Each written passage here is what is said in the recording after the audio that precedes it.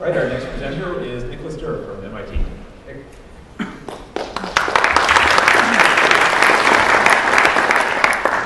right, hello everyone. I'm a founder of PlenOptika, and we're building a low-cost device to accurately prescribe eyeglass prescriptions at the push of a button.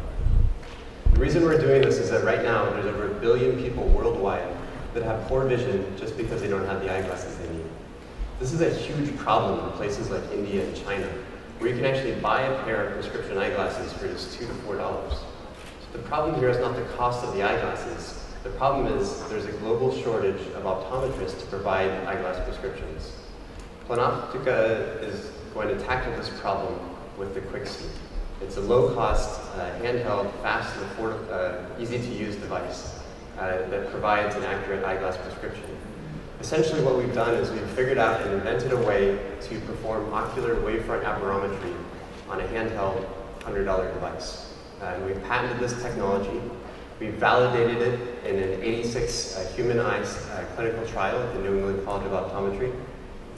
And we've also done some preliminary field testing in India. So we know that we can give this device to a vision technician, teach her how to use it in about 5 minutes, and then she can measure both eyes in a 1-minute test. So this is our product. How are we going to commercialize it? Well, that starts with our team. We're 3 PhDs out of MIT with experience in optics, electronics, and entrepreneurialism.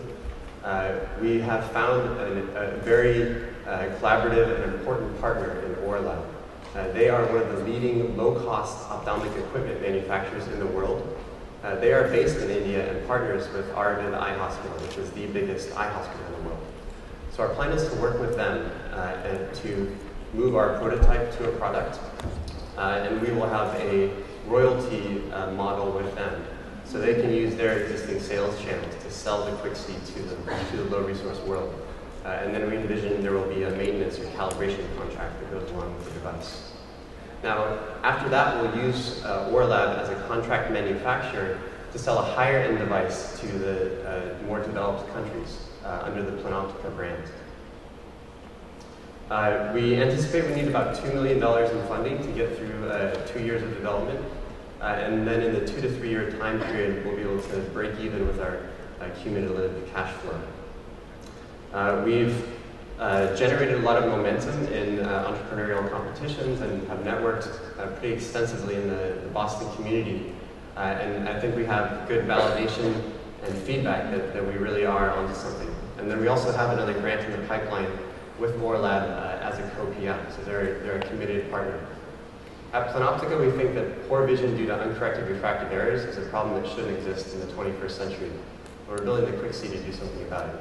We're PlenOptika, and our mission is Eyecare for all. Thank you.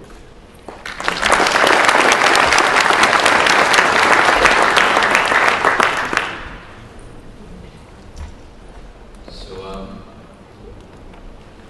what is the secret sauce? What patents do you have behind this that'll keep someone, a larger company, from just putting this in device? So we have 2 omnibus patents filed, patent applications filed with MIT. They cover 6 inventions. I don't want to get into the details of the claims and everything, but they encompass the user interface, the algorithm. These are the innovations that have enabled us to do it with really low-cost components. To build a little bit on that, some of the markets you're targeting, you have dubious IP legal structures. How much did you spend time discussing how protectable your patents are under discussion? Yeah, so that's a great question. So we've been encouraged not to pursue patent protection in China. In India, I think times are changing just over the last year and 2 years. So I think for those markets, we're relying on the expertise of Lab, and their operation is to they just deliver low-cost, high-quality products. They have experience getting CE mark and FDA approval, so they can have those market advantages even if they don't have to litigate to get exclusive IP rights. Could you describe the relationship with Durr Lab a little bit more? Is exclusive on either side, and why not just bring the money through them? Bring the money through them. So yeah, our partnership is still developing. We visited them about 6 months ago. They came to Boston and visited us a couple months ago. We've written a grant proposal together, and they really want the device. So they're I think committed partners. We haven't signed anything yet, but they are on board with the project. How, you said it takes about a minute. How easy is it to use, and can you use it in highlight applications or areas where there's a lot of light? Yeah, you can. So it's pretty easy to use. You hold it up to your eye, you see a red dot, you push a button, and you get the prescription. We have, you can see sort of in the device here, we have covers on the front and back. So we filter out the ambient light, and you can use it outside with no problem. How much of your projections are based on the work in the developing countries versus the device with all the bells and whistles for the developed world? Yeah, it's almost all developing country. So for our penetration rates, I think for this graph we've only gone out 4 years, and I think we have 1% U.S. market penetration by the 4th year. So those numbers are almost all from developing world members. India and China. All right, let's make that the last question.